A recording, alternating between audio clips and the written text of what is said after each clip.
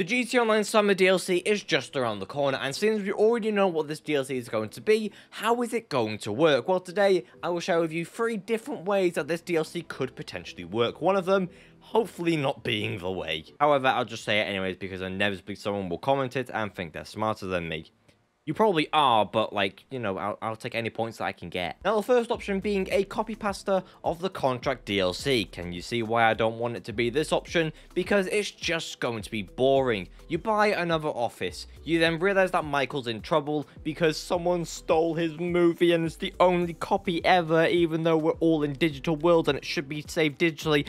Anyways, someone's stolen his movie, and then all you have to do is do 5 or 6 prep missions, you go steal the movie for the finale, you get paid $1 million, and then everyone forgets about it and goes back to Cayo Perico, because probably nothing will ever compete with Cayo Perico.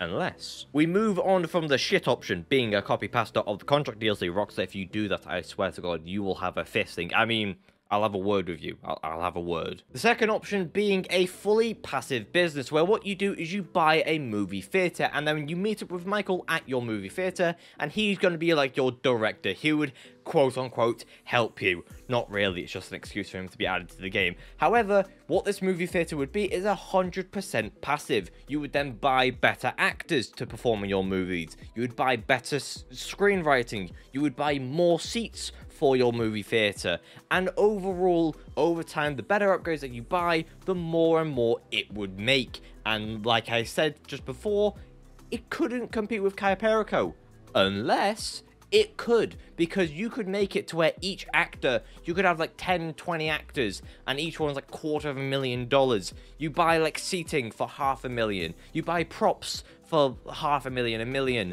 and over time, it's you spend millions of dollars on this.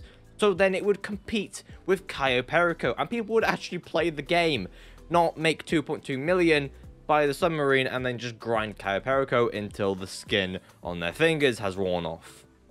It really hurts, by the way. Now, obviously, you could add something like this, for example, some missions that you could do with Michael to just, you know, actually bring Michael into online and not just have him in this business, like Franklin, but not like Franklin, if you know what I mean, in the form of the DLCs. Plus, also, just owning your own movie theater could be quite fun, because then you could then bring all your mates over, if you have any of them specimens, and then you could just watch a movie in your own movie theater.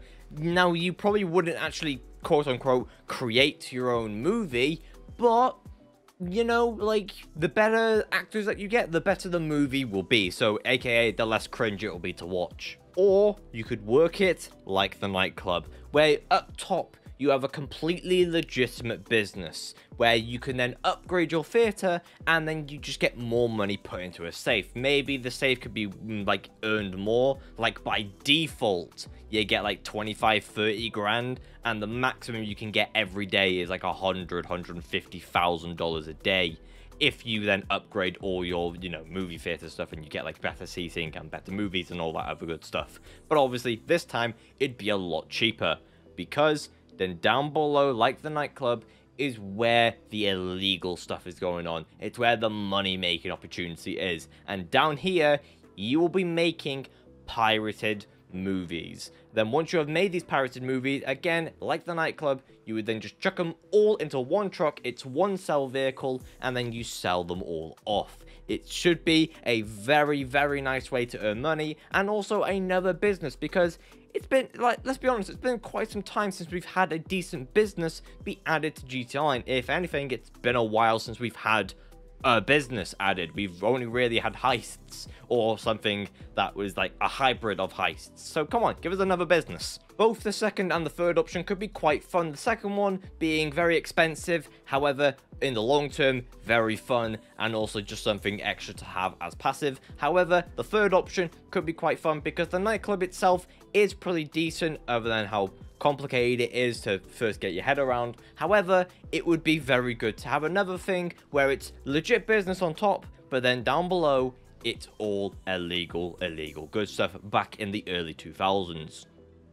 Bliss. A bliss time. But let me know what you guys think. Which of these 3 options would you prefer? Would you actually prefer it to be a copy pasta of the contract, or be one of the other 2 options being an actual business? Or do you have your own way? Let me know in the comment section down below. And if I like one, I'll probably like it and then do nothing with it because my ego, it hurts. But anyways, the summer DLC isn't here yet, so while we're waiting, be sure to go check out another video, and if you do that, I hope you all have a fan-fucking-tastic rest of your day, and I'll see you guys in the next one.